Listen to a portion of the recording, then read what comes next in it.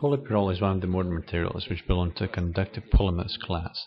This material is a derivative of polyacetylene, and it was historically the first polymer with conductivity of about 1 Siemens per centimeter.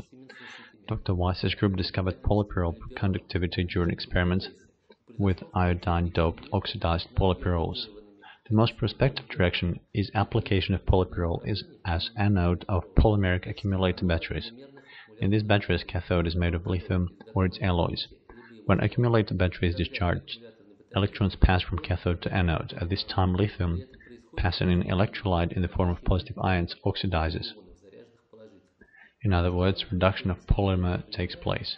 Charge-compensating anions pass from it into the electrolyte, and the inverse process oxidation takes place when batteries are being charged by an external power supply source current.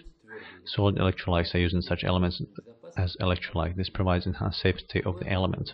Other important sphere of usage of polypyrrole is production of filters absorbing mercury from wastewater.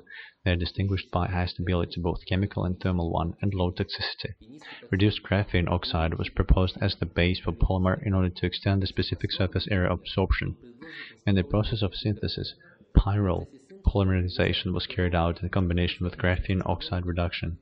One of the important features of such fields is possibility of its regeneration, as washing of the composite in aqueous solution of chloridic acid causes 92% deionization of mercury ions sorbed on its surface. This feature and many other makes a polypyrrole one of important modern materials which is necessary for industry and domestic use.